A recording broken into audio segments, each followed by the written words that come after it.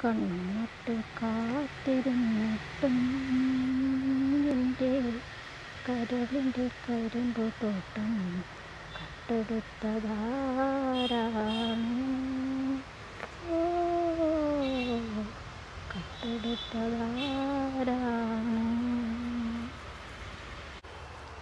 കിരൺസ് മാജിക്കിലേക്ക് എല്ലാവർക്കും സ്വാഗതം. ഇന്ന് ഞാൻ കാണിക്കാൻ പോകുന്നത് സ്ഥലമുണ്ടായിരുന്നിട്ടും എന്തുകൊണ്ടാണ് ഗ്രോ ബാഗിൽ കൃഷി ചെയ്യാനുണ്ടായ കാരണം. ഞാൻ ഈ കൃഷി തുടങ്ങിയിട്ട് ഏകദേശം 3.5 വർഷത്തോളമായി. ആദ്യമൊക്കെ കൃഷി ചെയ്തിരുന്നത് തറയിലാണ്. തറയിൽ കൃഷി ചെയ്യുമ്പോൾ നമുക്ക് ഇച്ചിരി ബുദ്ധിമുട്ടാണ്.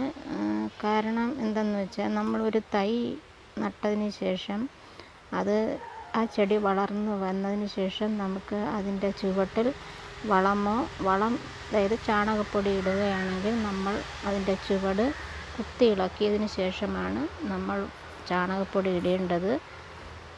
ഇപ്പം ചാണകപ്പൊടി ഇട്ടതിന് ശേഷം ഒരു 2 ആഴ്ച കഴിയുമ്പോൾ നമ്മൾ വെള്ളം ഒഴിച്ച് കൊടുത്താൽ അതിൻ്റെ ചുവട്ടിൽ വെള്ളം നിൽക്കാറില്ല, ഒലിച്ചു പോവുകയാണ് സാധാരണ ചെയ്യാറ്.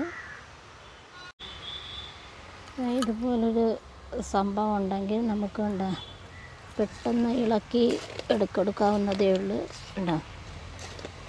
ഇതിൻ്റെ എന്തായാലും ഒരു ചെടിയുടെ ചുവട് മാസത്തിൽ ഒരിക്കലെങ്കിലും നമ്മൾ ഇതുപോലെ മണ്ണിളക്കി കൊടുക്കണം. എന്നാലേ നമ്മൾ വെള്ളം ഒഴിക്കുന്നത് അതിൻ്റെ ചുവട്ടിൽ അതിൻ്റെ വേരിന് കിട്ടത്തുള്ളൂ. ഉണ്ടോ, ഇത് പടവലമാണ് നട്ടിരിക്കുന്നത്. ഗ്രോ ബാഗിലാണ്. അത് ഒരു ഗ്രോ ബാഗിൽ ഒരു തൈ വീതമാണ് നട്ടിരിക്കുന്നത്. ഇത് കൊണ്ടൊക്കെയാണ് ഞാൻ ഗ്രോ ബാഗിൽ കൃഷി ചെയ്യാൻ തുടങ്ങിയത്. ആദ്യമൊക്കെ എല്ലാവരും എന്നോട് ചോദിക്കുമായിരുന്നു, സ്ഥലം ഉണ്ടല്ലോ, പിന്നെ എന്തിനാ ഈ ഗ്രോ ബാഗ് വാങ്ങി പൈസ കളയുന്നതെന്ന്. പക്ഷേ എന്തുകൊണ്ടും എൻ്റെ അഭിപ്രായത്തിൽ ഗ്രോ ബാഗിൽ കൃഷി ചെയ്യുന്നതാണ് നല്ലത്. ഇതിൻ്റെ ചുവട് ഇളക്കി കൊടുക്കാനും ഒക്കെ നമുക്ക് പെട്ടെന്ന് സാധിക്കും. എൻ്റെ കൃഷിത്തോട്ടത്തിൽ ഏകദേശം 1000 ഗ്രോ ബാഗോളം അടുപ്പിച്ചുണ്ട്. ഞാൻ ഇത് വാങ്ങുന്ന സമയത്ത് 100 ഗ്രോ ബാഗ് വീതമാണ് വാങ്ങുന്നത്. ഒരു ഗ്രോ ബാഗിന് 15 രൂപയാണ് വില. ഈ ഒരുമിച്ച് 100 എണ്ണം എടുക്കുന്നത് കൊണ്ട് കുറച്ച് പൈസ കുറച്ച് തരും. പിന്നെ കായ് ഫലം ഇത് ഗ്രോ ബാഗിൽ നട്ടെന്ന് വിചാരിച്ച് അങ്ങനെ കുറയുകയൊന്നുമില്ല. നമുക്ക് തറയിൽ നടുന്നത് പോലെ തന്നെ കായ് ഫലം കിട്ടുന്നതാണ്. അതുപോലെ തന്നെ ഈ ഗ്രോ ബാഗിൽ കൃഷി ചെയ്യുന്നത് കൊണ്ട് വേറൊരു ഉപയോഗം കൂടിയുണ്ട്. നമുക്ക് സ്ഥലം ലാഭിക്കാം എന്നുള്ളതാണ്.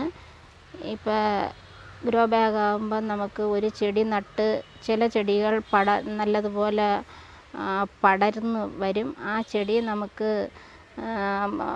ഇപ്പം ഗ്രോ ബാഗ് അങ്ങോട്ടും ഇങ്ങോട്ടും നീക്കി കൊടുക്കാവുന്നതേ ഉള്ളൂ. ഇപ്പം തറയിലാണെങ്കിൽ നമുക്ക് അങ്ങനെയൊന്നും ചെയ്യാൻ പറ്റുകയില്ല. അതുപോലെ തന്നെ ഇവിടുത്തെ മണ്ണ് കൃഷി യോഗ്യമായ മണ്ണല്ല, കൂടുതൽ കല്ലുള്ള മണ്ണാണ്. ഈ കല്ലൊക്കെ മാറ്റിയതിന് ശേഷമാണ് ഗ്രോ ബാഗിൽ നിറയ്ക്കുന്നത്. കണ്ടോ, ഗ്രോ ബാഗിൽ നിന്ന് തട്ടിയിട്ടിരിക്കുന്ന മണ്ണാണ്.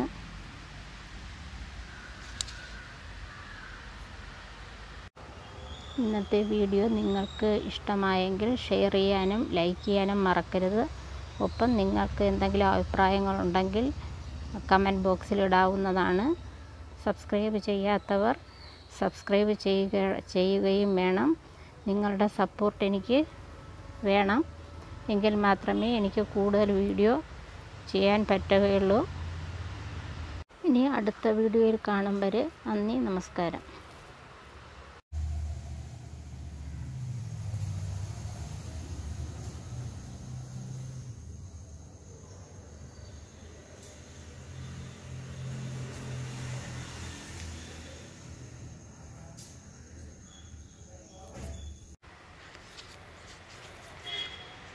കണ്ണുനട്ട് കാത്തിരുന്നിട്ടും എൻ്റെ കരളിൻ്റെ കരിമ്പു തോട്ടം കട്ടെടുത്തതാരാണ്? ഓ, കട്ടെടുത്തതാരാണ്?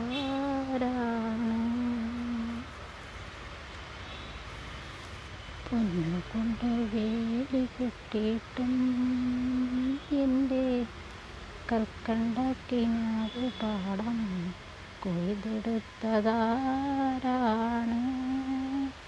ഓ, കൊയ്തെടുത്തതാരാണ്? കണ്ണുനട്ട് കാത്തിരുന്നിട്ടും എൻ്റെ കരളിൻ്റെ കരിമ്പു തോട്ടം കട്ടെടുത്തതാരാണ്? ഓ, കട്ടെടുത്തതാരാണ്?